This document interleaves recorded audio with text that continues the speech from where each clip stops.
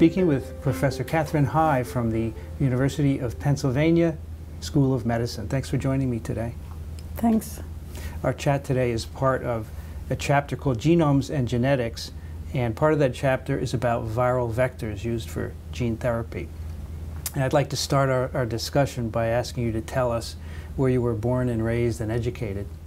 So I was born in High Point, North Carolina, and I was raised in Greensboro, North Carolina.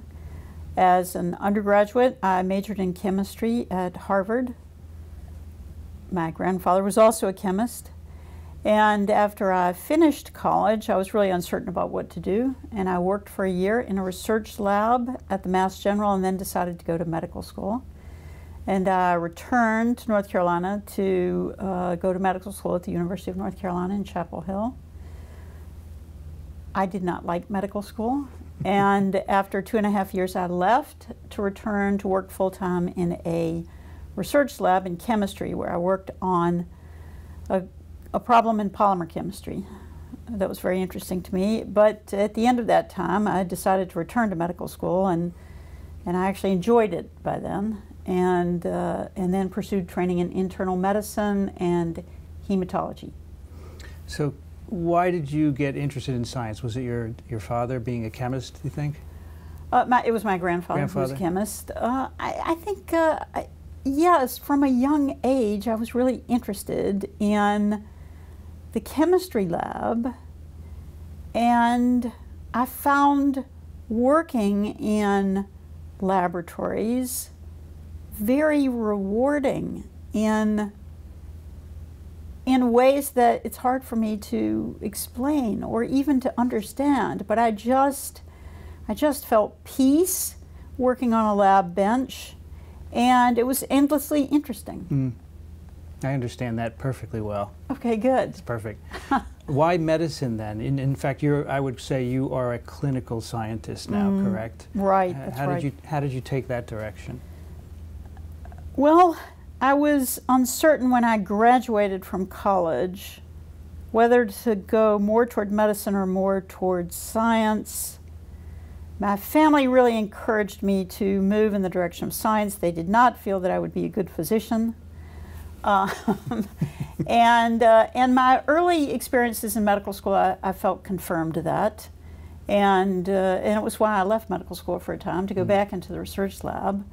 But then what I eventually discovered was that I would be able to pursue a primarily lab-based career even with a medical degree. And so that's what I've done.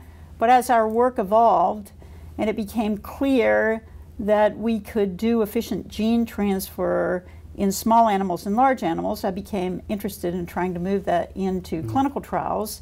And so then it turned out to be a good thing that I had training in medicine. Of course, of course. So how did you get interested in using viruses for gene therapy? Well, I would say that one of the first projects that I took up as a new faculty member after completing my training in hematology was to try to isolate and characterize the gene expressing dog factor IX. And the reason for that was that there was a colony of hemophilic dogs at UNC Chapel Hill, where I was working then. And the cloning of the human gene for factor IX had just occurred in 1982, so I decided I would use that to do a low stringency screen of a library and isolate the gene for canine factor IX, and that then we would be able to perhaps work out a method of treating hemophilia with a gene, and we could work it out in this large animal model of the disease if I could isolate the normal gene. So that was really how I got interested in the problem. And so then, once the gene was isolated, we had to think about how we would transfer it in. And of course, there are both non-viral and viral-derived vectors. And I was really agnostic when I began about which of those to use. But it turns out that at this point, anyway, the viral-derived vectors are much more efficient than non-viral gene delivery means. And so, since I wanted to succeed, I pursued work with viral vectors, and we actually tried nearly all of them, and we were not able to get sustained expression at levels high enough to have a therapeutic effect until we started working with adeno-associated viral vectors. And with AAV, we showed first in 1997 in a mouse model of hemophilia that we could get long-term expression at therapeutic levels. And then eventually we were able to move that into the dog model. Okay.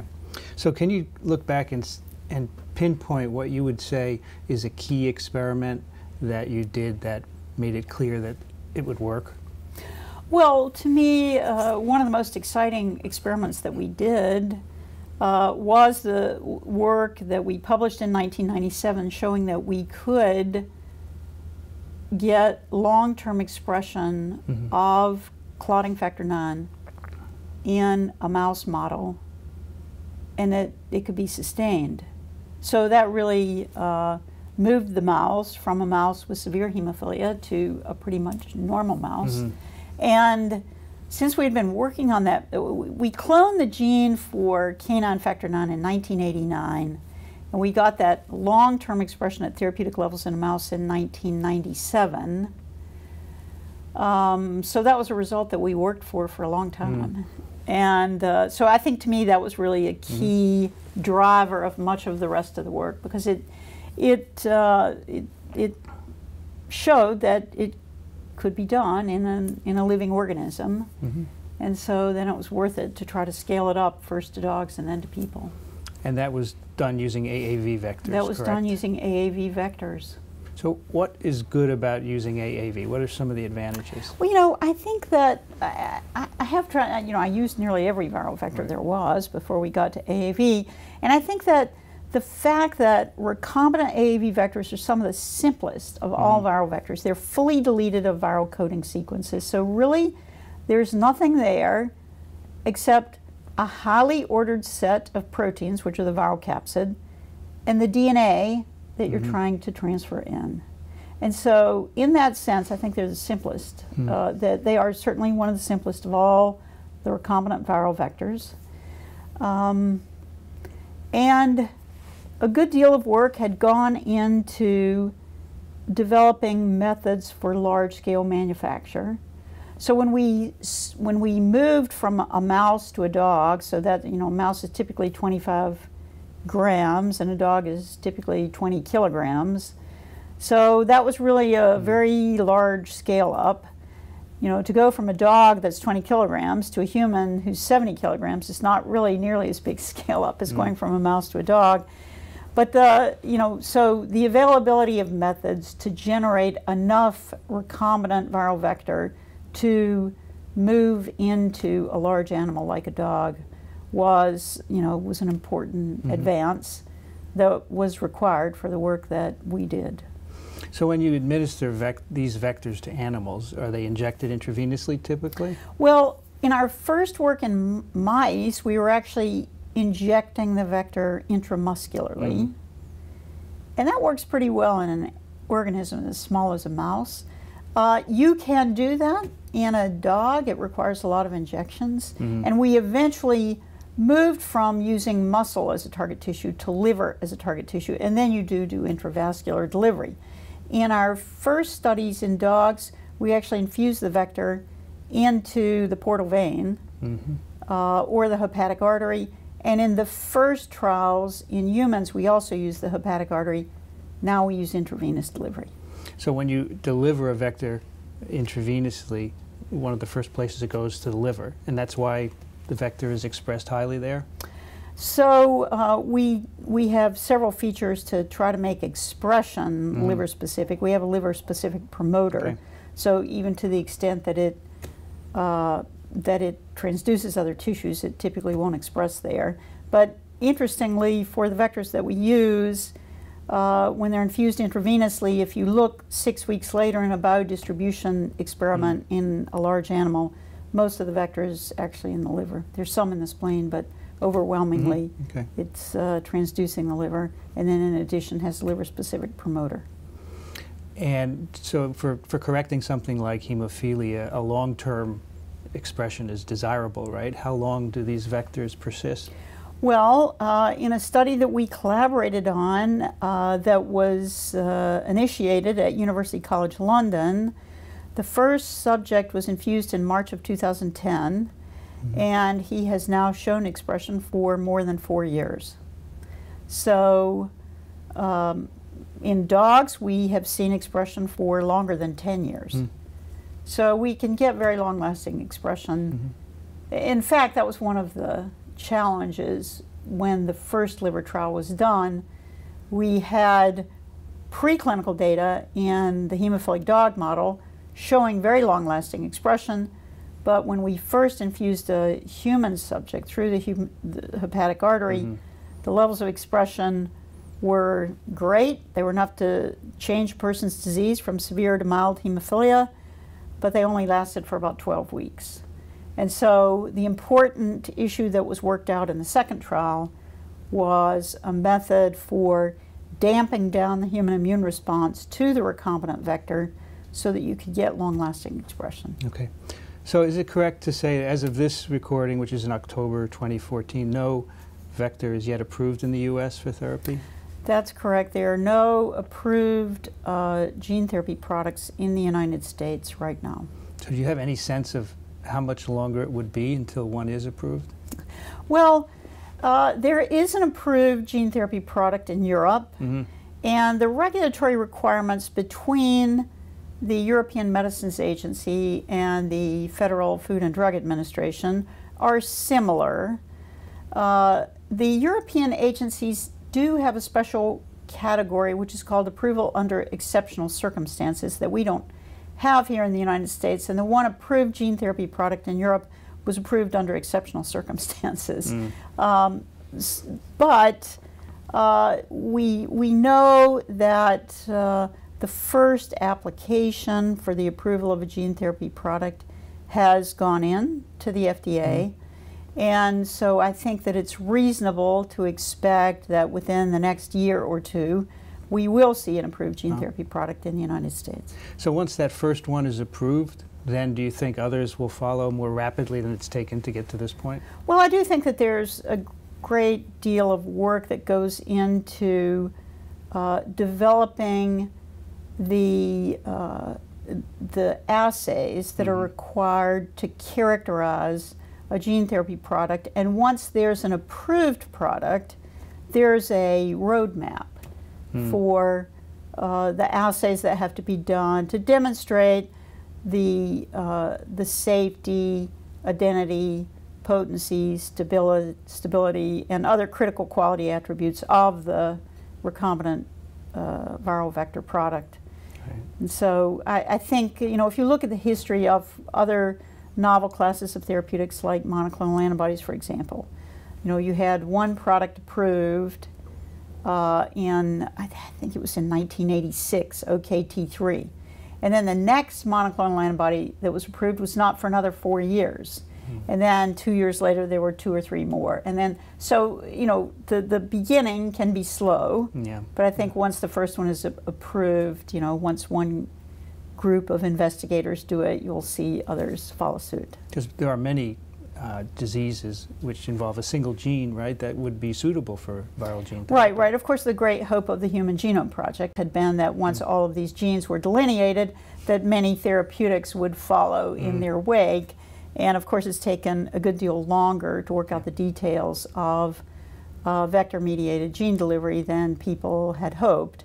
But I think, you know, I think there will be other applications to the FDA that follow within the next 12 months, and that almost certainly some of those will end up as approved products. Can you give us a sense, so you mentioned earlier your key experiment, give us a sense for where your lab went after that. Well, so we worked out delivery techniques in mice for factor IX, both to the liver and to skeletal muscle, and we showed that we could scale those up into the hemophilic dog model. And then we began to do the work that we needed to do to move into clinical trials, and we weighed carefully at the outset whether we should try to deliver the vector to skeletal muscle in men with hemophilia or to the liver. And there had never been trials of AAV in either skeletal muscle or liver, so we didn't have anything to guide us. And we eventually decided that it was probably safer to put material into skeletal muscle than into the liver. And some of the factors we considered were that, for example, if you put all of the vector into one of the four bellies of the quadriceps, the vastus lateralis, and you decide later that something terrible is happening and you have to remove the vastus lateralis, you can actually do that and still have a stable knee and a functional quadriceps. But obviously, once you put something into the liver, you can't really take it back out. So we started by doing trials in skeletal muscle, and what we saw in those trials was that you could go back into a muscle biopsy and see factor IX being expressed, but we never got levels that were high enough to improve the phenotype of the disease. We couldn't get circulating levels high enough to convert the severe hemophilia to a milder form of the disease. But the safety data were all good. And so we decided, well, that we would go into liver. And again, you know, we had to satisfy a number of regulatory requirements to do this first trial in the liver. And as I mentioned earlier, the problem was that we got therapeutic levels of expression, but they were only short-term, about 12 weeks. The patient felt that he had touched the rainbow because for 12 weeks he did not need to use clotting factor to manage his disease. And it is really amazing to me in the work that I've done, you know, how gratified patients are not to be dependent on clotting factor concentrates. You know, as a hematologist, I have to say, we think that concentrates is really a great advance in therapeutics, and they mean that they've meant that boys with hemophilia can attend school regularly and can do nearly anything they'd like to grow up to do. But you know, I suppose if you're a patient and it means doing a protein infusion 2 or 3 times a week, it's maybe not quite as quite as liberating as taking a single injection and then not having to worry about the risk of being away from your refrigerator where you have your clotting factor concentrate or being subjected to trauma or something like that that would require immediate infusion and so forth. So so after that study, there were a number of years passed before the next study as we attempted to figure out why we had seen a different response in humans compared to what we had seen in mice, rats, rabbits, hemophilic dogs, and non-human primates, who all showed long-term expression after infusion of the vector. So there were a lot of competing hypotheses about what it might have been, what might have occurred to give short-term expression in that patient. We felt that the most likely, that the weight of the evidence suggested that it was a memory T-cell response to the viral capsid, because most of us have developed immunity to the wild-type virus from which recombinant vectors are engineered. Interestingly, we never saw this during the muscle trial. In fact, those patients, some of them were biopsied as long as 10 years after the injection, and you could still see the vector there being expressed. But we went into the liver. You can see that the patients developed this expansion of a population of capsid-specific T cells that then destroy the transduced cells in the liver. So about several weeks in, the patients exhibit a rise in liver enzymes and a drop in the factor IX level, and the T cells complete their job. They get rid of every hepatocyte that's harboring any capsid-derived peptides, and everything goes back to normal, but the donated gene has been lost. Right. And so it actually, you know, it took me 60 seconds to say that. It took us years of work in the laboratory to develop the support for the hypothesis. But in the second trial then, the concept was that if the patients showed an increase in liver enzymes or a drop in the factor IX level, that they would immediately initiate a course of high-dose steroids to try to lyse those T cells and keep them, prevent them from destroying the transduced hepatocytes. And then once the capsid-derived peptides have been degraded and cleared, the steroids can be tapered and the patient will show long-term expression. And that is in fact what's happened in the trial that was begun in London. That's simple. You don't have to modify the vector in any way to deal with that. No, that's good. No. And of course, if you give a low enough dose of vector, you don't even initiate the response. Right.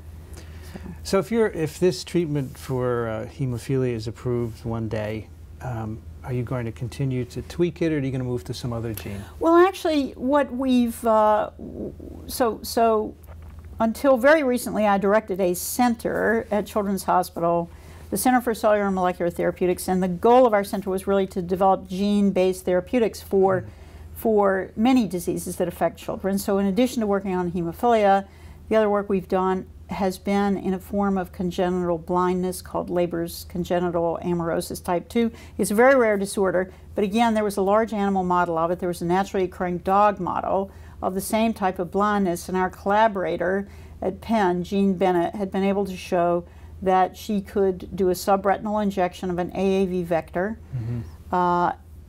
and restore vision in dogs born with this disease if she was able to treat them before the age of about 1 year.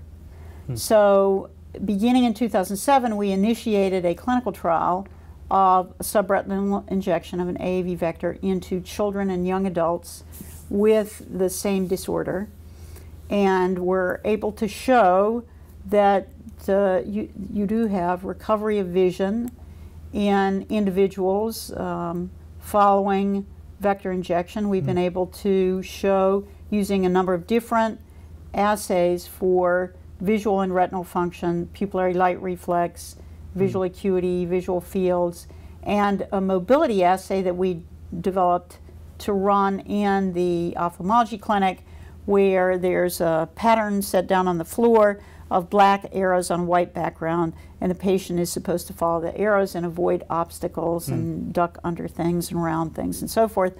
And we've been able to show that injection of the vector will restore the patient's ability to traverse the mobility assay accurately, even at reduced levels of lighting. And so that product is actually in phase 3 testing, and we hope will be one of those applications that goes into the FDA soon. You mentioned the hemophiliacs were happy to get off their infusions. How is it when patients are able to see again? That must be amazing. Well, that really has been extraordinary. In the phase 1-2 study, there were 5 children and 7 young adults, and the 5 children were all able to go from Braille classrooms to sighted classrooms after having just one eye injected. And so it's really been extraordinary to see children who entered the hospital using a white cane and who subsequently were able to join the Little League team, or just operate much more independently than they had before. It's been very exciting and gratifying. So in all the years you've been working in science, have you seen technology change in ways that have benefited your work? Well, I think to me it's been very exciting to be involved with trying to establish a basis for taking some of the data from the Human Genome Project and actually using it to develop therapeutics. I mean, I've spent obviously many years trying to do this sort of work, and I think it would be very exciting to see us actually be able to treat genetic diseases that have heretofore been untreatable, or have been treated only by a continuously administered treatment, like we do now for hemophilia, to reach the point where we could actually get a long-term therapy from a single injection. Yep. So of all the things that you've done in science, which do you think has made the greatest contribution to the field? Well, I think all scientists always believe that the things that they've done that will be most long-lasting are training other young scientists. And I think I'm like everybody else. I feel that the most important thing I've done is train people who have gone out and done exciting things on their own. It's a great answer. Not everyone has said that. Oh, really? Yes. Well, I guess I'm surprised about that. But I've hoped that everyone would say it, but not everyone has, which is fine. If you hadn't been a clinician scientist, what would you have done in your lifetime? Well, I think I'm about to find out. So I mentioned that until actually about a month ago, I was an investigator at the Howard Hughes Medical Institute and the director of the center at Children's Hospital that's devoted to developing new gene and cell-based therapeutics for genetic diseases. And as of 1 month ago, I transitioned to the company that has been spun out of our unit as the chief scientific officer. So we are attempting to move these products that were developed in our center through the regulatory pathway to become licensed products, licensed and commercialized products. And so I have moved from the professoriate to the world of business. But as I'm sure the readers of the Principles of Virology know, to actually develop drugs as therapeutics costs a great deal of money, and the sums of money required cannot easily be generated from NIH grants. And that means access to larger capital markets than we can get at the university. Yeah.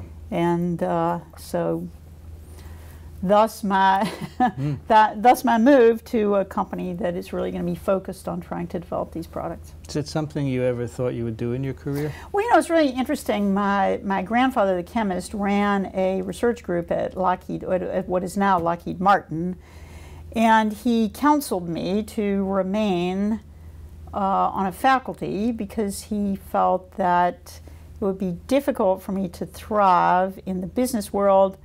He considered that it was not very friendly to women. So it's many years later now, and I suppose I'll find out whether things are different, but I'm flying in the face of his advice and working at work that I think is very important to try to develop gene therapy as a product. What do you do when you have a need for a therapeutic, but the market isn't big enough? A good example would be Ebola therapeutics, right, which never went forward because there was no one to pay for them. Right, right. You know, those are two different questions, I would say. Rare diseases actually do provide a pathway for profitability in the current pharmaceutical industry. So there are actually a number of products that are marketed for very rare diseases, and they tend to be expensive, but that's supported right now in the United States and Europe. The question you're asking is, what about rare diseases that are found in places where people can't pay for the therapy? Right. And you know, that's really a different question, and I'm afraid I don't have a very good answer for that. So, as you mentioned earlier, we have readers of this textbook many of whom may want to be virologists or do clinical research, let's say. What kind of advice would you have for them? Well, I think that that the world really needs people who are interested in what I call translational research. And I would say that one can prepare for that in a variety of different ways.